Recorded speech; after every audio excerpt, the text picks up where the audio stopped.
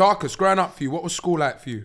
In the last ep, we spoke about school, but there was a topic in particular we didn't go into detail with. It was going through like op ends or like times that we've been moved or been targeted being in secondary school. And the reason I say that is because like, we're the guys that grew in their ends, have friends that was on badness, but we're the good boys. I can safely say none of the man them here have done nothing illegal. No. We've never been arrested. You get what I'm saying? But we're in and amongst. Yeah. Who knows? The end. Well, yeah. I've been handcuffed. I mean, but it's like, no, just because I fit the description of something. Yeah, okay, yeah. That one's standard. In Harlem. Yeah, in Harlem. Yeah. Come on then, man. There's a story you want him to tell. Just say, brother, tell the story. About, okay, so there was one day. Tell the story about outside my crib. Yeah, come, hold on. Oh, wait. He got moved to outside his yard. House. Brother, I'd move house. Please say on God, your mum don't live there still? No, she still lives there. She still lives there. Still lives there. She's good though. It didn't happen to her. She's fine. What happened? So basically, I was coming after, it was tuition. So these times, it was when the sky used to go dark at like 4 p.m. Oh, yeah, that was a weird time. Winter? Yeah, that was a weird time. Winter, basically. He's flipping in. Yeah, no, but I got it.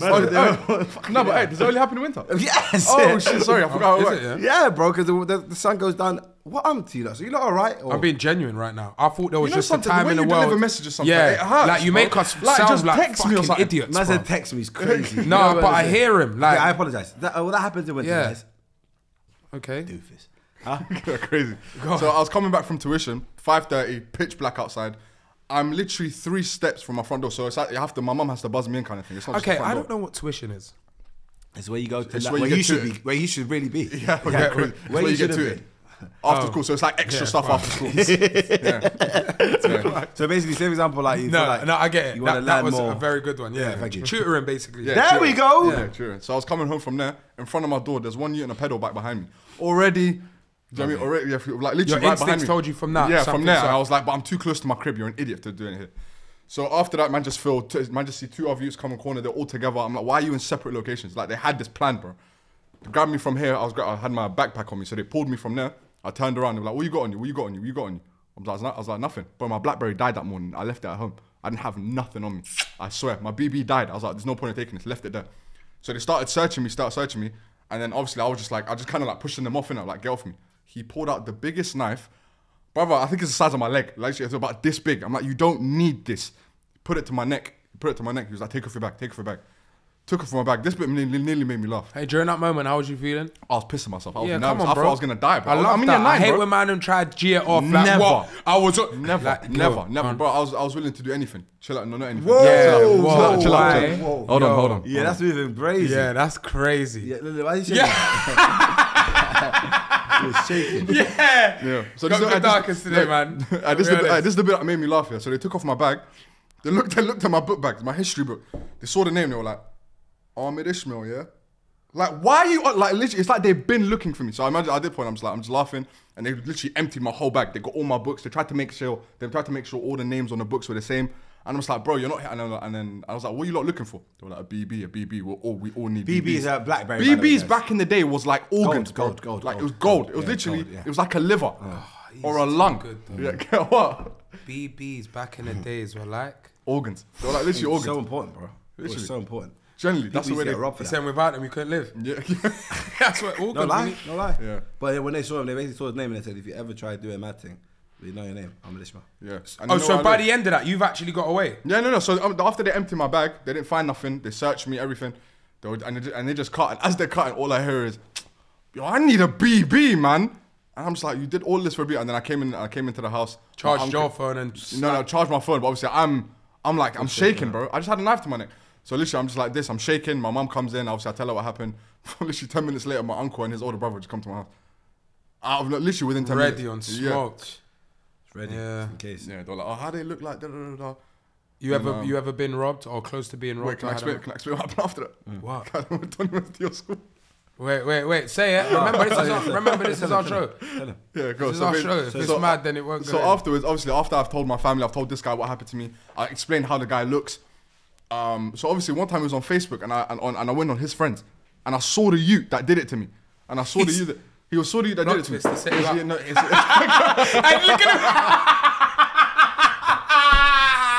him. Because look, how did they know your name? He must have said, look, my cousins are men. Make sure you read these books in the bag to confirm. Always got his BB on him. Yeah, always. You don't leave without it. Yeah. So that's cold though. That would be a sick little sketch. You went to school.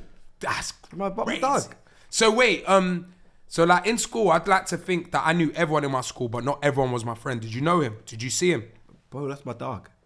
But guess what? Say, what's your dog? What's your dog? It was my dog. Yeah. But Wait, so at the time, it was Chunkz' friend that robbed you? he didn't know who he was. My boy didn't know who he was, of course. And bear in mind, you're probably thinking, Chunkz, what did you say to the guy after? He got excluded. He wasn't in the school at the time. He was excluded from the school. Fuck. So I can't. And you know, once a man gets excluded. What a plot twist, boys. Yeah, shout out. Small world, man. Yeah. I got robbed by Oh, his you changed on my brother. I got robbed by his brethren that he set me up on. But you know what's another mad plot twist? Genuinely. Yeah. Ended up becoming a gay porn star. Yeah. So tell you, I got robbed by a gay porn star. Can we just I got robbed by a round of applause for that story and our guest darkest man for allowing that story to exist? Yeah. I got robbed by a gay porn star. No, what an ending. He got G-checked. He got robbed by a gay porn. Yeah. Yeah. That's the title. That's the title. Oh, this is brilliant. Darkest got robbed by a gay porn star. I love that we could laugh about it though. But we're in a different place now. Don't you feel like now that we've got older, you don't see that? Or is it because we're not in like situations or in areas like that where man could even... Now don't get it twisted, man's still in the same areas, but what I'm saying to you is we're not surrounding ourselves around bad man youths. You get it? Because back in the days, you were chilling with the madness. Okay, I was, yeah. Was you too? No, but then I wasn't necessarily chilling. But I was come back from tuition, bro. No, I'm saying... No, but also, okay, cool. With that one, it's more of an age thing as well. When you're 14, 13, 15, that's the ages that people are just on bullshit. As a 27-year-old grown man, I'm navigating the streets differently, bro. And especially being Chunkz and Young Philly and Darkest, we're not gonna just be chilling in the block or bopping round the ends. Like we move smart. Bro, man's I'm so on point, that you see if I'm in a club, you won't catch me going toilet alone. Like I'll make sure one of the mandem come, or you know, like and hold your wood while you piss. No, you just mad cute. But I'm just so clued up on like who man is and how some stupid people can just do stupid. You get the point. But I remember that point where my brother had a drop on you, and he called me saying, "Yo, tell Philly to be careful because you're on your bike them times and you had the watch on." And I had to call you and give you the drop. Remember? Oh my God! Well, tell the story then properly, man. One time I used to drive a ped, and he was going to get it fixed in Halsden. Was it Halsden? Yeah. Oh my God! Let me tell the story. You fucked up there. Chunkz, I remember. I remember. You fixed the 40 grand watch in Halsden. Yeah, brother, you did this. No, listen. The bike. Oh, you fixed the bike. That was, and I had a little boy kettle watch. This was just coming to the game. It was like, it wasn't even a Wimbledon. It was like a date just from like a dodgy jewelers that weren't even no box pay. Like you know, it was just like a dodgy one. I think I got for like £2.5. But it's not the point. Like we all come from nothing. Like at the time I had that even now, bro, if I see that same little date, I'll be like, bro, what a beautiful, bro. It's a sick kettle. Cut a long story short, the peds mash up. I've gone to a bike shop, big up. I seem like a bad friend. No. ASR, big up Shifty. So I've gone to my brethren Shifty now to his shop to go get my bike fixed. As I've gone to get the bike fixed, I've seen these two Marley youths pull up in a car. They've actually gone in as normal into the garage, innit? They're just doing whatever they're doing, yeah? But anyway, cut long story short, they've come out the car. Now, you know, like you're just waiting in a garage, you're walking around, I'm seeing man watch me. But he keeps on watching me, so I'm cautious of him, but I'm not like, it's not a threat yet, it's not an issue. But you've just looked at me more than twice. Do you get what I'm saying? Yeah, definitely. I've left now. Yeah. No, as I'm leaving, they're following me. But now I'm like, remember, I'm on a bike, so I can get him through an example, this gap. What, they follow you on? Are they in a whiz? Yeah, they're in a car. Okay. So I can get through that gap, but you've now got to wait for it to open up so you can get through. Do you get what I'm saying? Yeah. Ended up getting away. Nothing happened. Nothing happened. But then out of nowhere, Chunkz calls me. Bear in mind, I didn't tell Chunkz what I was doing, where I was. Do you get what I'm saying? He didn't know nothing. He's just gone, hey, my brother just phoned me and said like these Marley youths are trying to G-check you. Now you got to carry on with the story. Yeah, so I get a phone Because how call did now. you find that I out? get a phone call saying, yo, from one of my guys, saying, yo, tell your brethren to be more careful. So what do you mean? And he goes, he's rolling around Harlesden on a bike with a kettle, and 2 of the youths were scheming on him in a car. And I said, what? He goes, yeah, but obviously I had to call them and say, that's Chunkz' brethren, allow that. So I said, oh yeah, I appreciate that, brother. They were like, he goes, it's all good. So I said, nothing happened. He goes, no, nothing happened. Straight away, I now belled through. I said, yo, were you in Harlesden trying to get your bike fixed with a kettle on? And everybody goes, yeah, well, how do you know?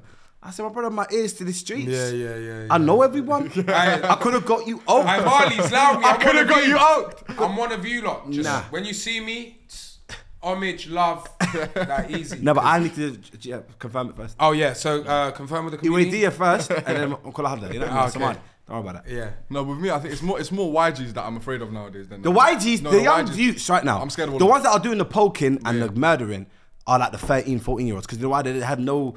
They don't understand about consequences and what you're actually doing. It's one of them ones, they'll do it and then after they'll be like, right, I actually took someone's life. Whereas someone that's like 19, 20, they're more privy to it. Obviously, I'm not saying now stats are going to say that's the kids that are doing it, but I'm saying just based on an logic assumption, and assumption, I'm going to say it's that, bro.